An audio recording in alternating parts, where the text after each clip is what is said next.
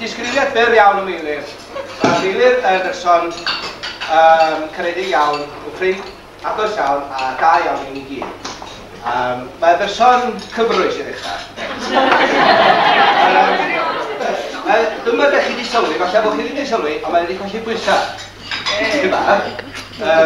Mae Meilyr ar ôl ei brofiad yn meddwl, wel, mae o'r arbenigwr rwan, a mae yna lot o bobl fan hyn allan elwa o gael cyngor gan a Meilyr yn dweud bod o bobl rhoi cyngor i Derek Tydreinen. A Auntie Judith a bobl fel ac. Ond tro cyntaf i mai drio colli bwysau, nath o'n gweithio, achos oedd o'n ysbyty mewn gais, ac oedd o'n colli dim o gwbl. Ac oedd y doriad ma'r Meilyr am nyrsys pawb methu deall pam y Meilyr yn colli bwysau. A dyma nhw'n wylio, achos oedd detective i wylio ar yw'n osans. A be oedd nhw, oedd y troli bwyd yn dod ar hyd y cori. A Mei yn mynd rownd ac yn dwy'n chips o'r troli. Y Mei gyfrwys. A oedd ein yr ail beth ydy bod Mei yn berson gwybodus iawn, fel ydych chi'n gwybod. Mae'n darllen trwy'r amser. A fi oedd yn y Senedd, mae'n debyg, o Glyn, Glyn, hwnna wir dydy. Glyn wedi mynd â Judith, mynd â i'r Senedd efo cynnod. A mynd yn rhywun neuad fawr o fanno, mae yna ddelwa o brenhinodd a brenin nesaf Lloegr ar hyd y Cerifod.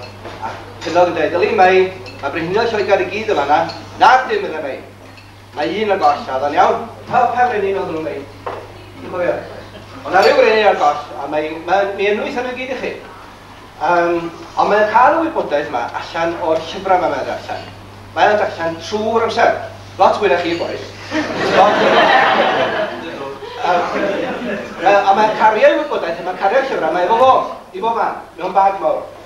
A rhyw ddwrnod, oedd Rheinald a Mei a fi, a pwy arall, wedi mynd i'r fewn. Ni'n tri? Ie, ni'n tri. Ysyn ni fyny tu ôl i Pantyfedwen, tu ôl i Sarflir yna, fyny pan o ddwrnod oer, fyny ben mynydd uchel. A Mei wedi blino, a Rheinald yn meddwl bod ni'n fwy ffit na Meilyr. A Mei cwyno am y pwysau fan ei gefn, a bag mor o'i gefn. Ga i weld y bag, meddwl Rheinald. Ac o'r y bag, lond o lyfrau. Na, ond dim ond dweud bod ni'n falch iawn I gyd o gofod yma dros bawb, a felly rhai sydd gynnwch chi wedi'r yn y llaw, godwch o'r llwg destun I Meilyr. Penblwydd hapus Penblwydd hapus Penblwydd hapus I ti, Penblwydd hapus I Meilyr, Penblwydd hapus I ti.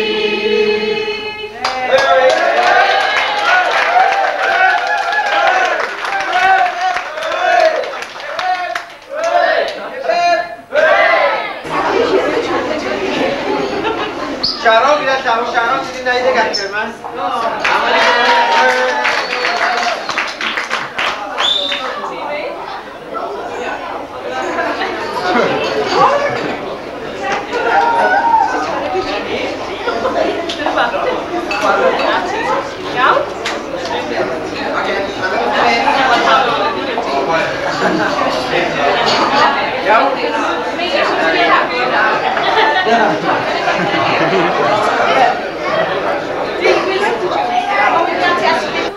Cyn bod Dafydd yn mynd yn ôl i'r leiaf fawr o'r cwmni llai dethol na'r cwmni sy'n yma. Gai ar ran I gyd fel teulu ac ar ran mai yn arbennig. Diolch fawr iawn I ddod ar y mewn. Croeso. Mae'n ddapus ydi. Achos mae mai a Dafydd yn bach o beth, os rhaid bod nhw'n ddweud.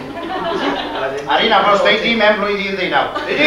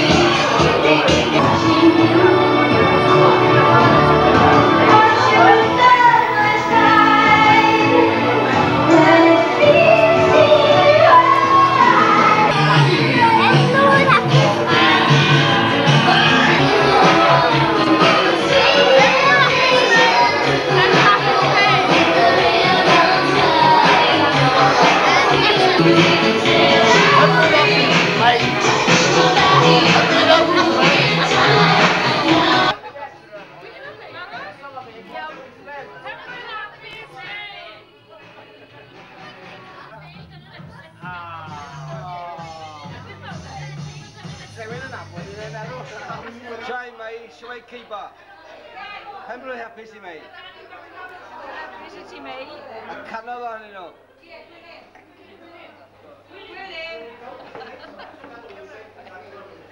Meilyr, mae ti Judith eisiau deud rhywbeth wrtha ti? Meilyr, ti wedi y byd a'i berlau man. Yey! Toffee Judith.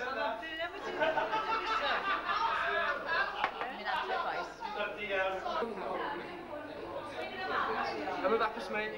Wyna? Cythril. Caws! Na, owi. Up owi. Owi, up. Up owi. Attention. Yeah. Hop. 1, 2. Right, 1, 2, 3. Come on it. O, stopiwch o gwern owi. Stopiwch. Gwern up y... Owi, syth. Christ. Hey! Oh, gwern up. Twits. Meilyr, pa ti chwerthu gyda gosfa foddi, oce? Euros. Pwni de. Wey!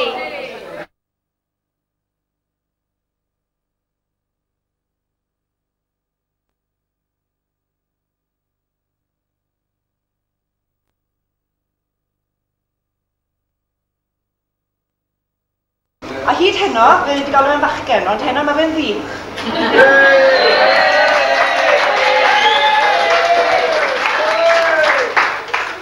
A di fi, a di rhan fwy ohono ni sy'n yma heno, sy'n ni'n nabod yn dda, fe fe'n grwt bach, mae fe'n ddyn arbennig iawn. I ni'n nabod yn dda, i ni'n dwlio arno fe, a mae fe'n ddyn sy'n mynd i wneud lot yn y dyfodol, ac i ni'n meddwl y byd ohono ti Meilyr. Gai ddiolch yn fawr a dy ran di, os ti'n fodlon, i mam a dad, am drefnu'r noson yma heno, i'r teulu, i gyd yn ddod yma, i'r ffrindiau sydd wedi bod yn helpu, ffrindiau sydd wedi bod yn gefen i ti, gai ddiolch i bawb sydd wedi dod yma heno, a sydd wedi bod yn ffrindiau ti ar hyd y fywyd, oce?